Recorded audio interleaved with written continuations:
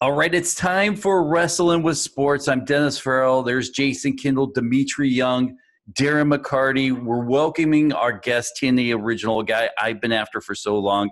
I've heard amazing stories from Petey Williams, who's one of my best friends. Just can't stop saying enough kind things about you.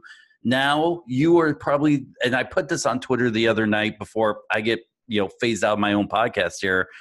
I put this out on Twitter the other night. This Eric Young we're watching is the best version of Eric Young I think I've ever seen, and I am in love with what he's doing. Eric Young to the podcast, everybody. Man, thank you, man. Thank you, man. Yeah, this is cool. Quite the setup you guys got. Interesting group of tag individuals, which is I'm sure I'll fit right in, man. This is super cool.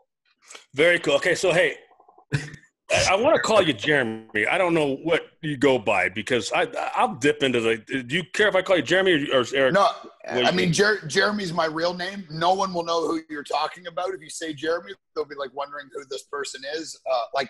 50 or 60 people know who Jeremy is. Over 2 million know who Eric Young are. So it's easier to call me Eric. You know what? Jason needs to hear that. Say that again. Yeah, there are two other Eric Young, they're black baseball players. Yep. And so when we brought that up, he was like, "You getting EY on the show?" And I was like, "No, not that one. We're getting Eric Young, the Canadian badass." So junior and senior, right? Yeah, I think they both played in Colorado. Yeah, exactly. Right. So where did I am going to shut up after I have to get this off my chest. And listen, I wasn't that big of a fan of Impact until obviously I met Dmitri and Dennis, and I'm a huge wrestling fan. Have been. No, I knew who you were and this and that and all that stuff. But, dude, I'm going to tell you what. Anybody that can take the trident of Neptune and jab a flying fish – I don't know if it was I don't know what it was, is the baddest dude in the world. And do you guys even know what I'm talking about? I don't. Okay, oh my God. You do okay, this is where I'm going to shut up after the show. So maybe do your homework a little bit and check out his Animal Planet show. This dude is nuts. Talking about he's catching alligators with a hook. This is why the reason I said I was going to shut up is because Dmitri is a huge fisherman. Huge fisherman. This guy's going out in extreme fishing. It's unbelievable. Catching lemon sharks on a paddleboard, standing up. I'm not lying. And the best part – exactly. See, Eric, Jeremy, I'm the one who does the homework. I might talk a lot, but I'm the one because I'm going to tell you what. Dude, your show is awesome. I know I don't know when the last time it was, but, dude, you're crazy, and I love it. I mean, trying to pull up a carp that weighs about 800 pounds by rope into a boat, bloody all over his hand. Dude, Dmitri, it is so up your alley. It's unbelievable. He is nuts. I love it. I'm going to try to shut up for the rest of the show, but just remember that, Eric, that I'm the one who actually did the homework, and I'll be honest with you, I've actually seen the show before. I Googled you today, and obviously know who you are wrestling-wise. I'm going to tell you what, dude, you're a tough son of a bitch. I appreciate it, man. Yeah, it was a fun show. Fun show. I think what it does, one of the questions, Eric, obviously, is I'm just shaking my head here, and Jason doesn't realize, but you're Canadian, and that's what us Canadians do. I mean, it's just sort of another challenge. My question to you is, how did you develop, and I agree with Dennis, the Eric Young that we are seeing now, and I guess the question is to you, do you feel that this is the best version of yourself that you're putting on display right now as far as the wrestling creativity where you're at in your life? Because you've been around a lot. You're a veteran. You're an OG. Yeah. I can say that, as you guys know, in anything in all walks of life, nothing can replace experience, And for me, I think one of my biggest accomplishments in wrestling is I've seen the show, I've seen the card, I've seen, television wrestling-wise from all aspects. I've been the opening match, I've been the main event. I've made people laugh. I've made them cry. I've made them hate me. I've made them afraid of me. I've wrestled women. I jumped out of a tree on Scott Baio. I beat the crap out of Danny Bonaducci when he was 65. I've done all this stuff. And I feel like I've always kind of done it believably. And I think the versatility, I may not be the best technician or the best high flyer or the best tag guy or the best world champion or any of that. But I feel like I might be the most versatile wrestler in the history of the business. And I've literally done it all. And like he was talking about my fishing show, for me, I'm an experiential person. I want to experience everything, good, bad, and indifferent. And in wrestling, I've done that.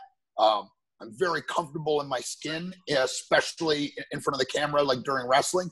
And right now, I mean, honestly, because of the way things went, going back home, the pandemic, all this stuff happening, like I got a chip on my shoulder, man. Like I'm 40, but I got a ton of gas left in the tank, and I'm ready to rock and roll for sure. And it feels good, man. Impact is growing like crazy. And what other wrestling company can say that right now during a global pandemic?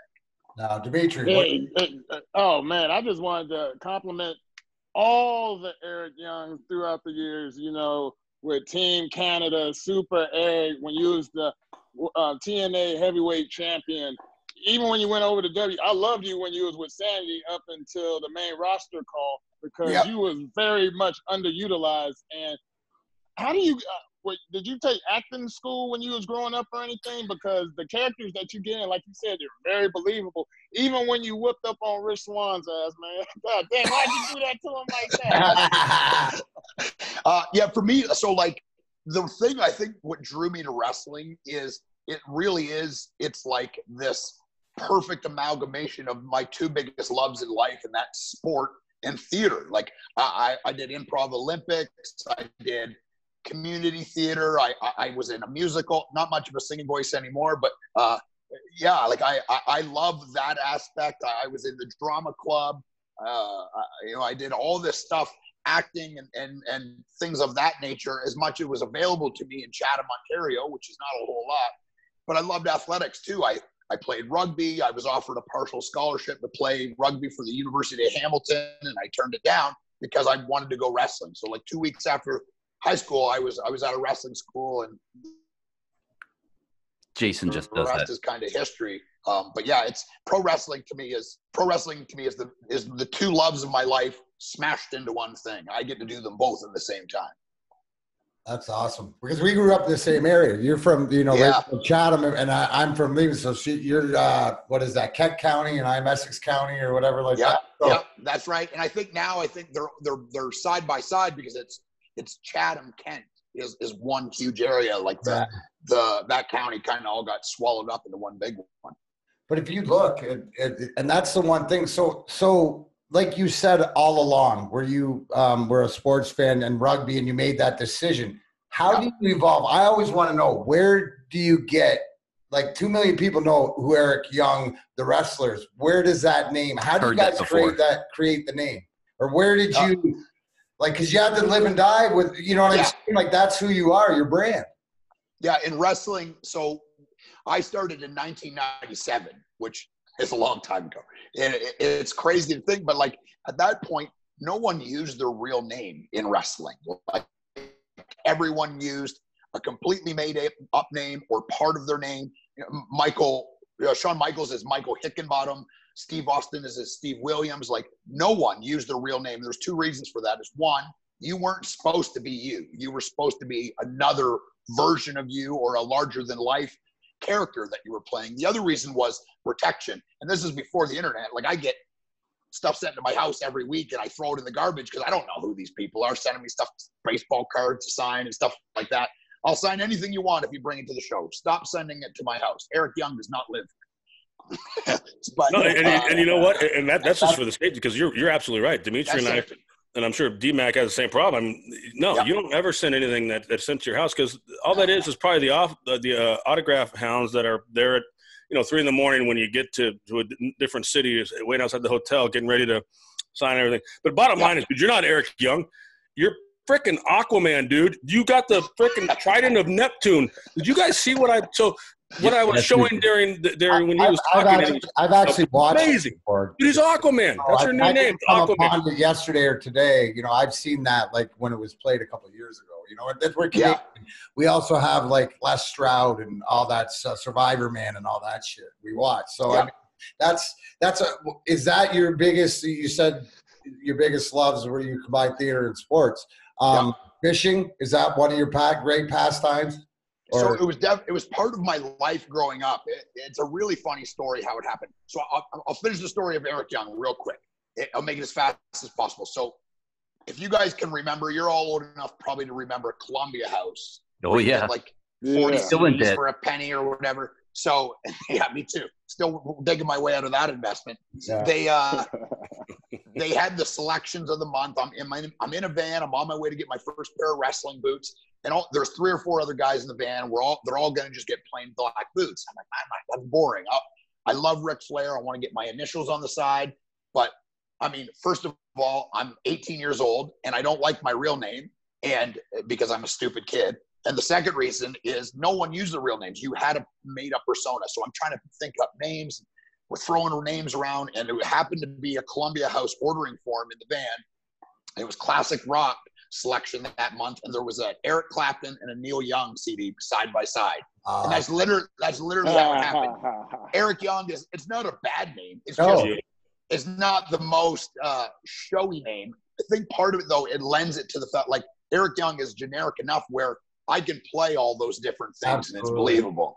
So in the end, it all worked out. It's it just kind of happened, and it just kind of stuck. And I've been Eric Young. That's awesome. For a long time, man, like half of my life, which is pretty wild to say. But doesn't that tell you that how things happen for a reason? Yeah, they do, man. Yeah, they do. Crazy. Now, I want to jump into your love of hockey because I'm a hockey nerd. I am one of the lucky guys because I'm sitting next to one of the greatest fighters in Detroit history, NHL history, right here in my little bitty apartment doing a podcast with the guy. You're a hockey fan. What was your wheelhouse of fandom for you? So, I mean, I grew up, down the road from where Darren grew up. Like, I mean, it's hockey central. I mean, like it's almost you're forced to play. Like, if you want to be social and have friends, like you play. So that was my life growing up. I played, I didn't really play organized hockey because my parents didn't have a ton of money. So I didn't play organized hockey until Pee Wee. So my, initiation into hockey, there was already contact. I never played before that. And I loved it. I thought I was okay at it. And when you're a kid, you're like, oh, I'm going to play in the NHL.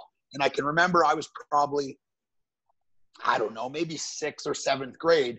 And I played against a guy that had just been drafted into the OHL in like a pickup game. And he was so much better than anybody. Like, I couldn't take the puck from him. I couldn't knock him down.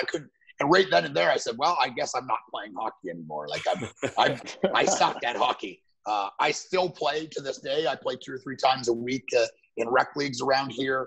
I mean, I can get around and stuff, and I'm in shape. There's no doubt about that. That's cool.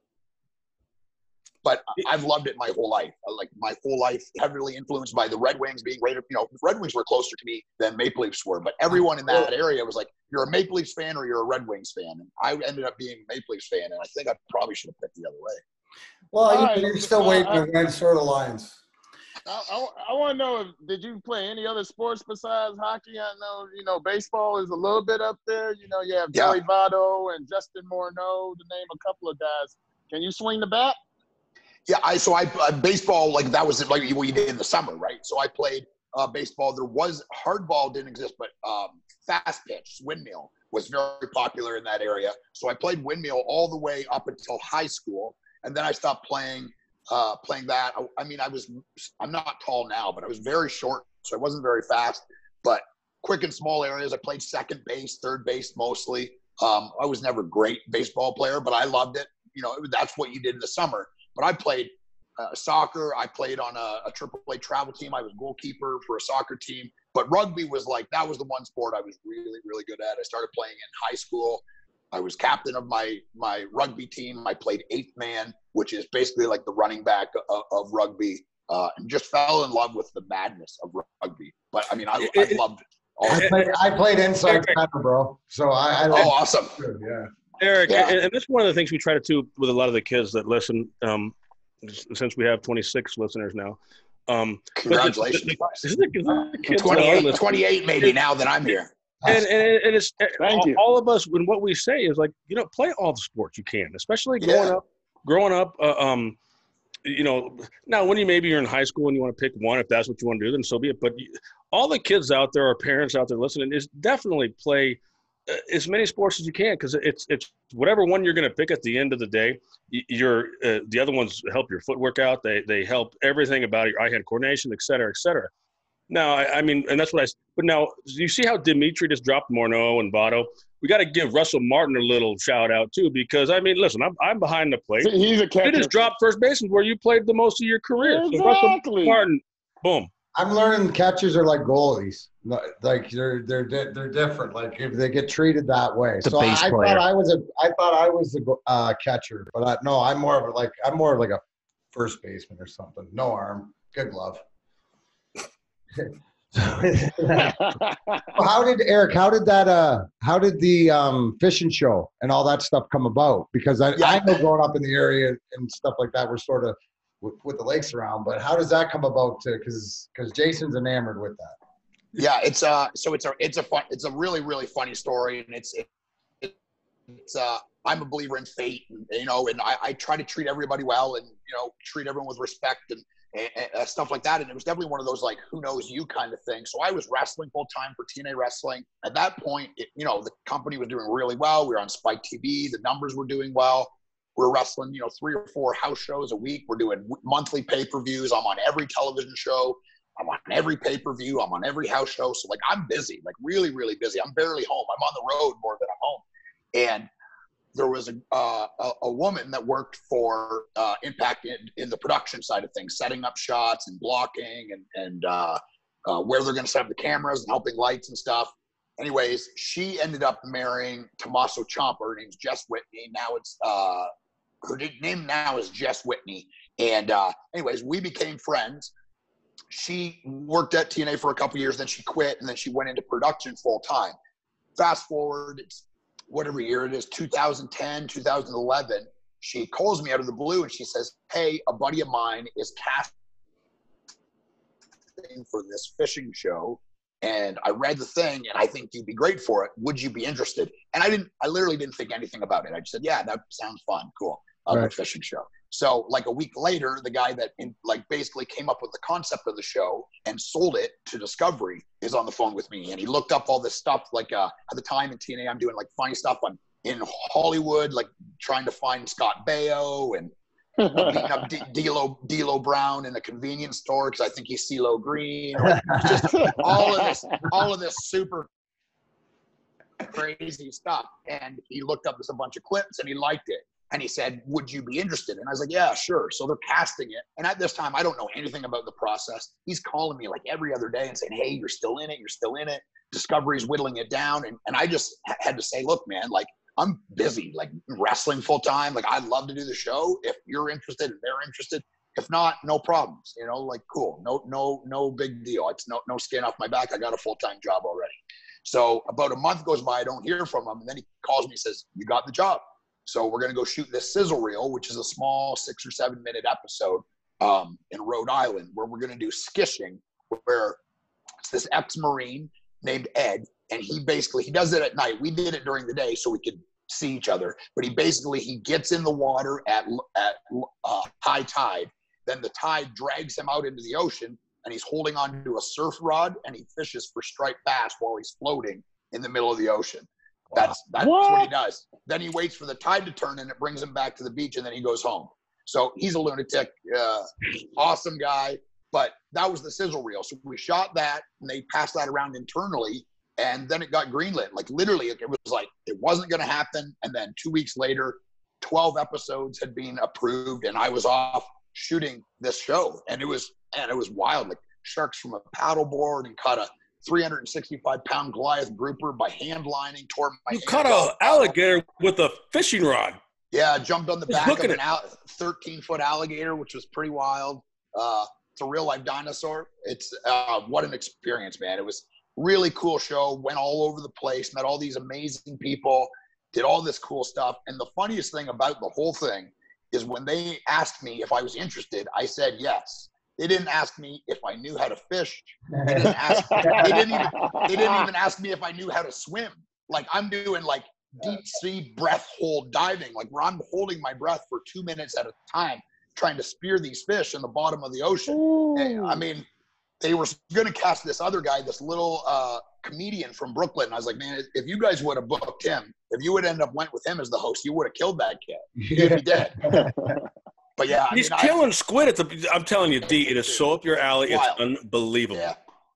If you're a fishing guy at all, check it out. But I mean, I think what I liked most about the show was it was just a good show. Like, you didn't even have to like fishing. It was fun and funny, and I'm drinking beers and making fun of these guys. And once an episode, I show up in a Speedo. Speedo? Yeah. He was like, wow. Me and my boys watched it today, like as many episodes as we could. And I'm like, Awesome. hey, because one of them's a real big time fisherman, and they're just and they know all about Impact Wrestling. They know all about who you are, and I'm like, dude, screw Impact Wrestling, man. This is legit stuff. Dmitri, I'm telling you right now, you go and you check it, and you're going to be locked and loaded, and you'll binge watch it, and guaranteed. 26 episodes, I think it was. It was a good show. About 30 minutes long, an hour long? 30 minutes, yep. I think it's boxed for an hour, so it's a 41-minute episode, I think it is. I love the diversity, or the fact that you get to, show yourself to the world more. And it takes time to come out, because, when you record these things, they're like years behind. Then you're like, do you ever watch them and you're like, oh man, I forgot I did that, or we forgot we shot that, because that had to be, 26 episodes. That's no short chump change. Like, how long did it take to film all that? Like, you had to take a break from wrestling? No, so what happened and it's funny how it happened. So, like, we went into shooting them right away. And in television, which I found out, it's like, wait. Okay, we want 12 episodes tomorrow. So basically, like, it would take us 6 or 7 days to shoot an episode. And what would happen is we would shoot an episode, and then on the days off, those guys would fly home and hang out with their families and, change out the gear and do their laundry. I would fly to wrestling. So, like, my days off were getting spent punched in the face by Samoa Joe. Like, that was those were my days off from the fishing show. I was definitely burning it on both ends. Those are long days. You're all amped up. You can't sleep at night. And I was getting, I'm in some bodunk fishing village and on the coast somewhere, and I'm still wrestling on TV. So I have to get up at 3:00 in the morning and drive an hour to a gym to work out, and then drive an hour back and shower and eat before I even meet these guys to do the show all day, and like 16 hours in the sun and wrestling with 360-pound Goliath grouper and alligators and squid and every other thing. And I don't know anything about it. Like, I didn't tell them at the time, but it's definitely out now. I hadn't had a fishing rod in my hand in almost 18 years before I started shooting the show. Did you? It's a work ethic thing. I mean, that's an Eric Young thing. That's an Eric Young leading by example. Now, I have to ask this now. In all of your time of filming this show, was there ever a, oh my gosh, I think I messed up moment where you thought, oh, I bit off a little bit? Lost his hand. Yeah, there was several times where, it was a very physical show, and there was times where, like, I'd get home for like 2 or 3 days, and I'd look at my wife and be like, man, I don't know how much longer I can do this. Like, I'm burning it on both ends, and I'm definitely not a drug guy of any kind. I've always steered clear of that, but it was like I was having trouble sleeping at all because you're amped up all day. So I had to, like, get Ambien to sleep, and, like, you're up all night with these crazy fishing guys drinking beers and carrying on like lunatics. And then I'm flying to Texas to wrestle and jump off the cage and do all this other crazy stuff. So it definitely wore me down more mentally than anything, but I wouldn't trade it for anything, man. It was a huge pivoting point in my professional career because it made me like a real celebrity, not just a guy in wrestling. And It was a good timing with my contract at the time. And the truth is like, I probably would have done their show for free because it was so fun. Like, just the crew was amazing. And, like, I've experienced, like, I can go shot for shot with any fishing guy stories in the world. Like, I got paid to stand at sportsman conventions in front of 4,000 guys, and I'm supposed to be, like, teaching seminars. And I'm like, I don't know anything about fishing, but who wants to talk about the show? And I would just stand there and answer questions about the show for like 2.5 hours. So, my life was wild at that point. It was definitely wild, but it was it was an absolute blast and an honor to do the show for sure. Wow. Now, back in 2009, this is my last year in Washington. Our spring training was in Melbourne, Florida. And I had a buddy who knew some guys at TNA, so I would make frequent trips up there to TNA. And let me tell you, being there and being around the guys, and I was starstruck by seeing Sting and Kurt Angle and watching how the hierarchy and stuff goes. Mick Foley was there. And, of course, you was there kicking ass and taking names. It seemed like y'all are like teammates, just like in baseball and hockey. All of you guys, rely on each other and things like that. Can you just explain a little bit more to the listeners that don't understand what team sports and working with each other means? Yeah, I mean, like you guys in team sports is like, I mean, often you're around those people more than you're around your family. You know what I mean? And I mean, there's definitely groups. You have people that you hang out with more, and you're not always going to agree, but there's always like kind of there's a constant thread. It's like your love of sport, or your love of baseball, or your love of hockey, or your love of wrestling. So that you always had that common ground. And it's for us, it's very interesting where like you're putting your life in each other's hands on a nightly basis. You mean like one wrong thing, you're paralyzed, or like a guy gets hurt for real and cuts years off his career. So there's this weird unspoken bond there that really makes you close. You know what I mean? Like I can say like the Motor City Machine Guns from Detroit, like these are guys I saw every week for 12 years, and then they left TNA and I went to the WWE, and we didn't see each other for almost 7 or 8 years. And then I saw them at Slammiversary, and it's like you pick right back up where you left off. Like you saw each other last week. And this is this weird bond, this weird brotherhood where like you might not always see eye to eye, and maybe you don't, you're not going to go hang out with that guy and spend a weekend at his house, but there is always common ground there. And there's this weird kind of very symbolic, beautiful brotherhood in all team sports. And wrestling, yep. It is individual, but the reality is we're together as a team trying to put on a show.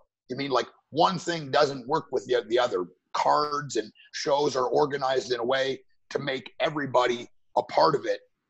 And everyone has a role. Like, like Darren playing on the grind line, like he wasn't paying 25 minutes, but I bet you if you ask Steve Eiserman or anyone on that team, those guys were just as big a part of that team as anybody. You know what I mean? And that's the same in wrestling. Like the opening match sets the tone. The tag match is the breath of fresh air. The comedy aspect is a moment for the fans to kind of relax. Like if it's just two guys beating each other over the head for 3 hours, it sucks. Yeah. So it's the ultimate variety show, and there's always this weird camaraderie, this weird bond, this weird brotherhood that exists in all of it, which is a huge thing for me because I've played sports my whole life. So. Well, how about some of your, like, because what I love about wrestling is the storylines, right? So I don't have to agree with it, but if it makes sense for the storyline or how it plays out, I love it.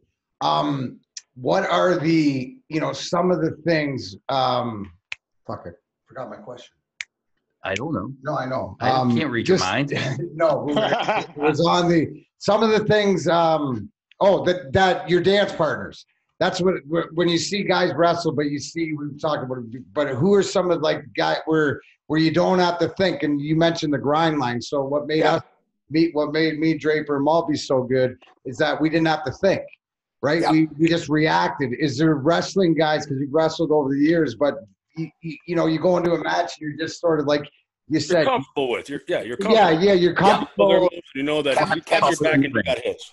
Yeah, it's and it is the same as sports. It's like a chemistry, right? It's certain guys, I've definitely been in the ring with guys that I respect and I think they're incredible, but for some reason we don't mesh. Right. It's we're a step off, or we're a step behind, or it feels that way.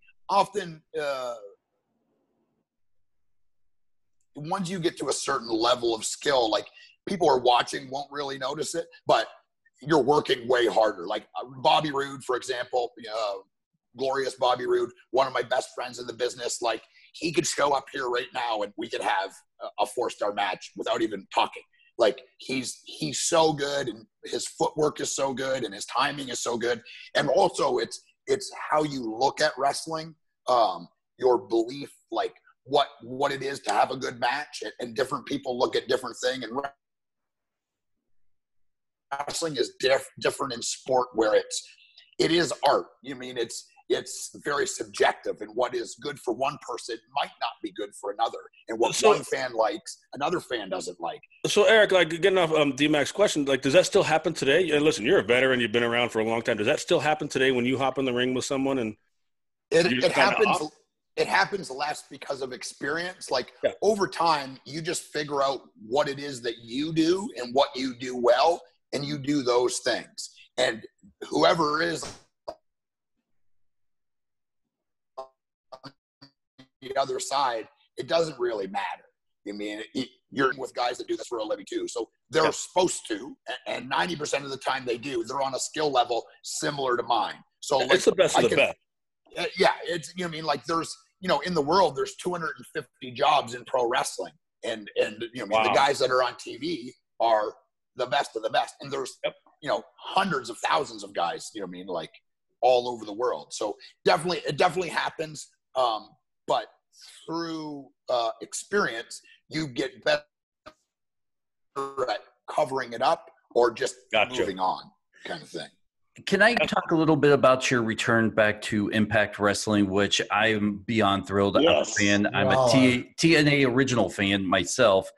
Watching you come back and the way you're doing it, and a lot of times people say you can never go home again, or you see a guy leave an organization and come back and it's still not the same, but it doesn't seem like that's the case with you. You come back and you're probably, like I said at the beginning of the show, hotter now than you were at your peak at TNA. What do you think is the mathematical equation to breaking this down? Because first of all, Impact is defying the odds, which I think even in this time of COVID is probably maybe in terms of the hottest organization, number one, from news, from storylines, top to bottom, hiring people when other organizations are laying off. It's amazing. Yeah, it's, for me, it's literally a business, just like the WWE is a business, just like AEW is a business. Impact at this current juncture during a global pandemic is the only wrestling company that's moving forward. You know, like I would say the WWE is going backwards and AEW is holding back. Now, I don't have, you know, their financial records, but I can say that, like, from the buzz and just from perception is it's growing.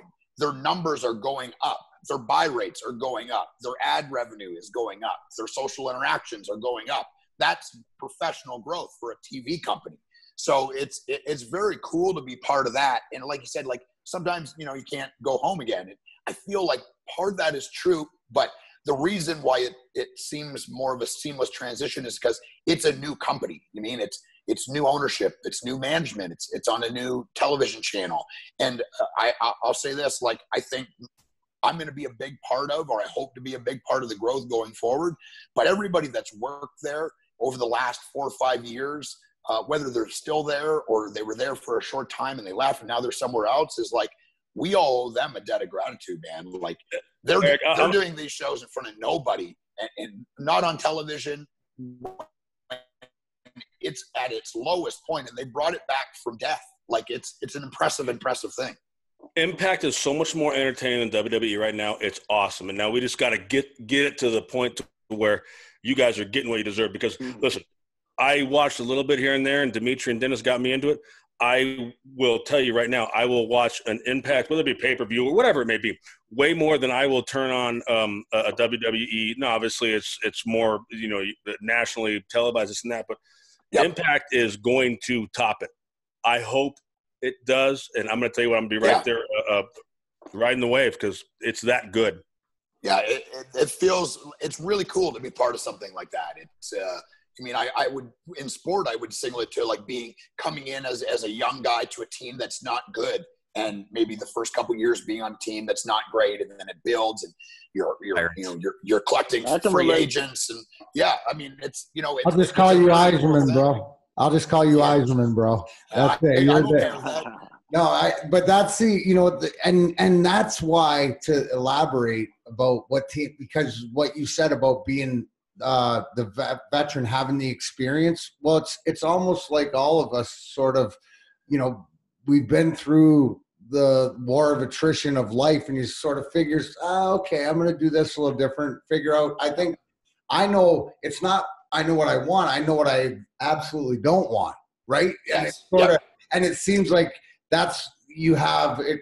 We thought culture comes from the top. It seems like with the new ownership, like the direction that it's going, and you have, Rhino's a good buddy of mine, because great guy.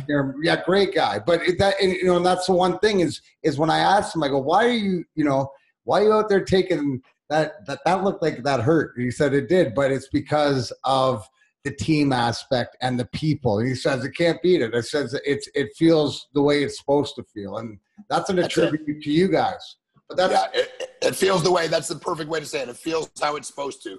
And that was missing for me. I mean, the being able to be creative and be part of something, whether it's a small part or a big part. Like I've never asked or complained about anything. Like that's why I've done a bunch of different things. Like whatever. I just want to be part of it. I think I'm most valuable right now in the role that I'm in. And I believe that, I can be the guy that a company can lean on. But if I'm not that guy, then I'm going to help the guy that they choose to be that guy. Absolutely. And to increase the viewership. Because there is no company, there is no me. I mean, the company has to do good for me to do good. Right. So it's everybody's pulling the rope there. And like I've been saying this about over the interviews over the last couple of weeks, is saying, it's literally limitless potential. And that doesn't mean it's going to transpire. That doesn't mean that it's going to come to fruition. But that locker room, and with the creative people that are in charge, and just the passion that is oozing out of everybody there, the potential is limitless. And that is, and it makes my skin, like, my God, goosebumps thinking about it. I'm not kidding. Like, I got goosebumps as a fan. No, he does. I just touched on him. No. Hey, I want to know, because you are sounding a lot like how we're sounding on that veteran side of the game, where now you're mentoring a lot of the guys and showing the ropes. And I can tell in your voice that that's your passion. Now, there was one person that I wanted to bring up that you was tag team champions with, knockout tag team champions with, ODB. I had a chance to meet her when I was going down to Orlando and eating at the ale house after the event and stuff. And I was like, man, she is cool, crazy, man. Is she always like that? Always. Yeah. She's one of my favorite people on earth. Like, obviously we're still married in television. So like we never divorced. In the television world, we're definitely still married. She's awesome, man. Very talented performer. Kind, just beautiful inside and out, and just one of the very, very special people that I've met. And just something about her, man. People are drawn to her, and her personality. She's polarizing, and it's a very cool thing that we did. I think it was a very early, like a very interesting thing at that point in wrestling, where that kind of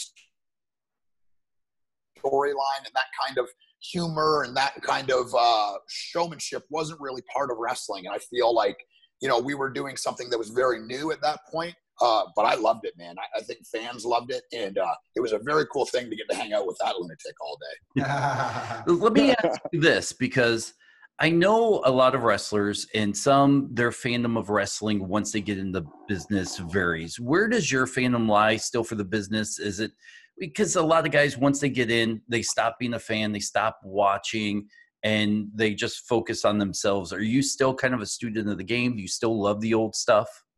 Yeah, I definitely watch more old wrestling than I do new wrestling. But I can say my run with the WWE, it almost extinguished that. I mean, to be honest, like I didn't watch it at all. Like I could wrestle on Raw and I wouldn't even watch it.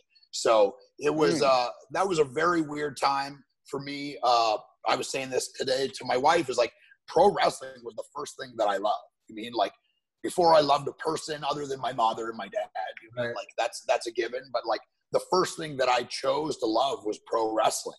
And I've loved it since I was a little kid. And then like, partway through high school is when I got the bug. I got bit by it, and I couldn't consume enough of it. I read about it. I researched it. I traded tapes with people I didn't know in LA and Mexico and Japan. And like, I consumed it. Like I couldn't get enough. I woke up, I watched it. I thought about it all day. I went to sleep watching it. Every day, every second of every day was wrestling. I can say that I definitely have lots of other interests now in life. I'm married. I got dogs. I'm crazy into fantasy sports and podcasting, and I did some fantasy hockey writing this year.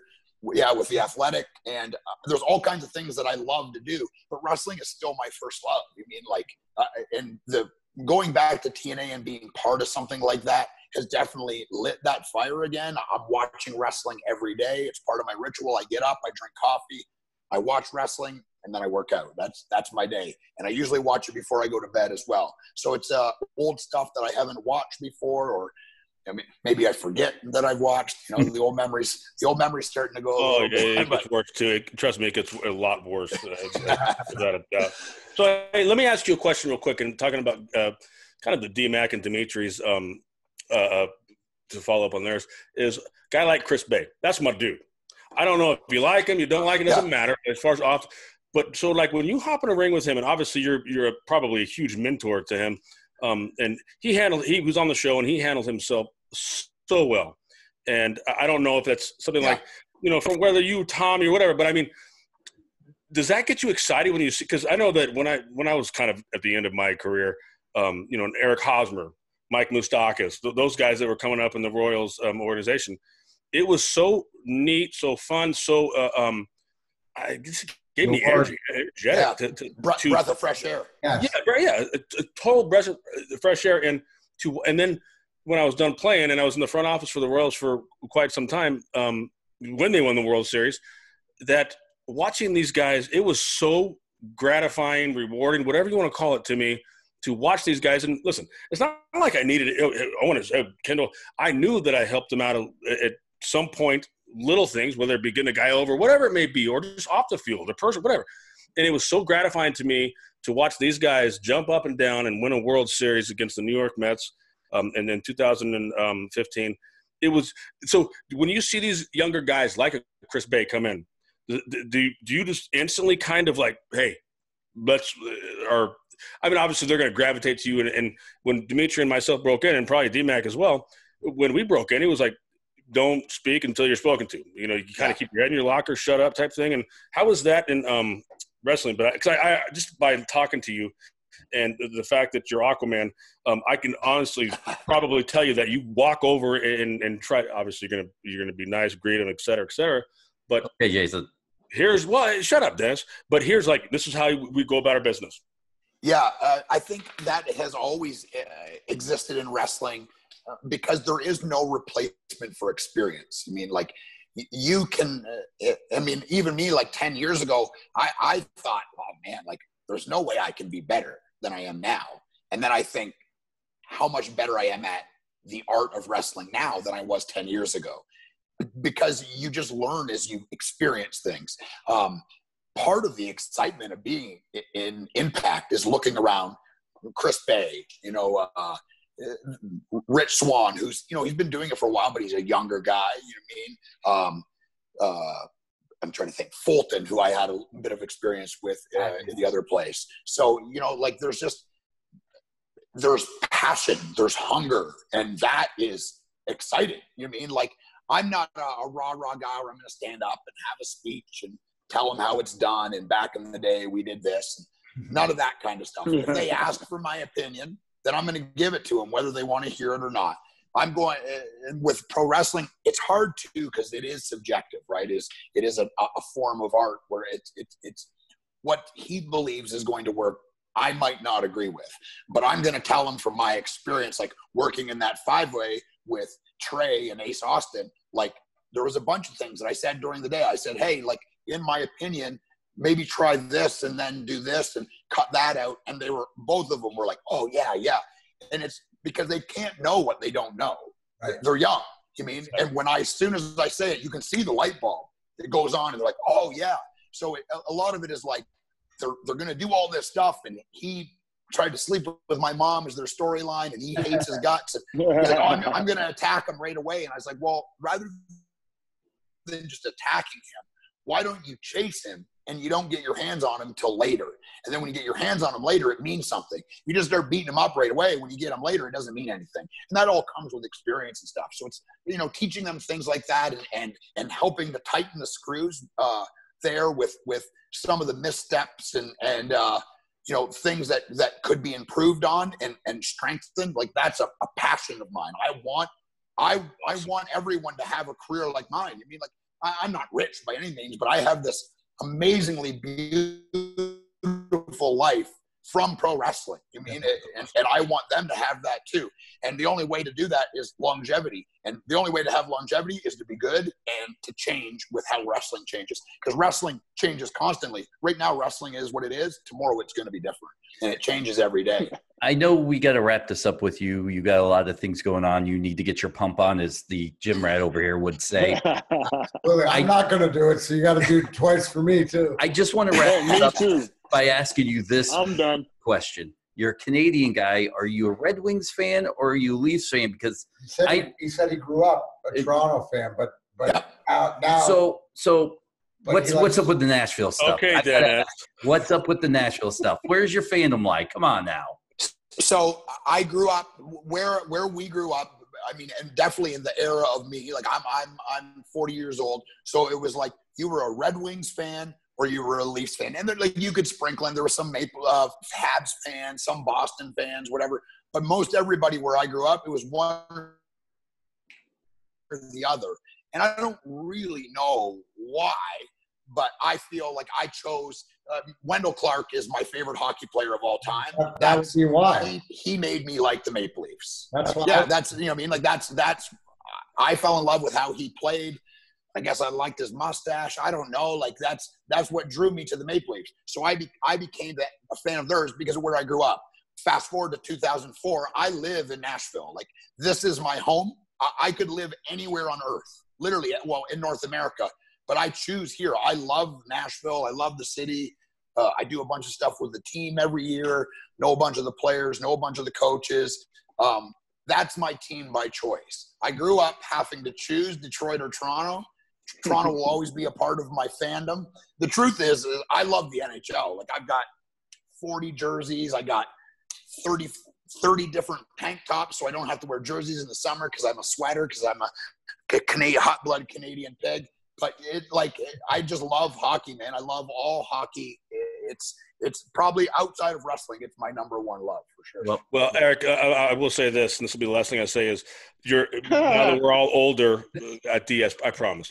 What I've figured out is the team that you're going to be the fan for from now on is the one who covers the spread. That's it. That's it. All right. Well, hold on before you. I gotta give him an open invite.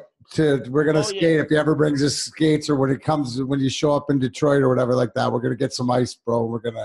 That'd be awesome. Lay it down old school style. But I'm gonna say thanks for joining us. We'll be paying attention, watching what you got, big things, and look forward to finally meeting in person one day. Dmitri? Yeah, man.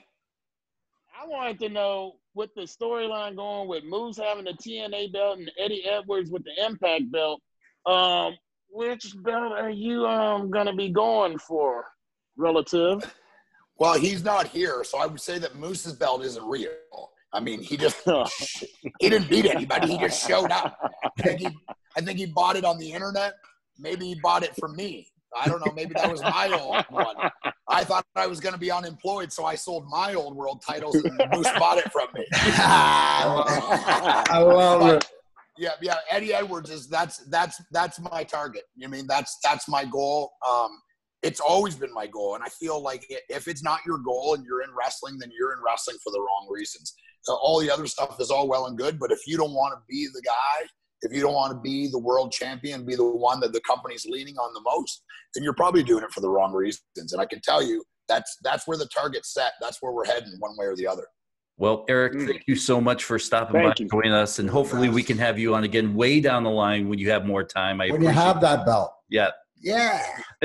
So Well, during COVID, I mean, I'm basically unemployed for months at a time, so I got nothing but time on my hand, boys. This was fun. Don't say that to them. Don't say that to them, because it's going to go downhill for you really quick. Eric Young, thank you for so much for stopping by with Wrestling with Sport. Thank you.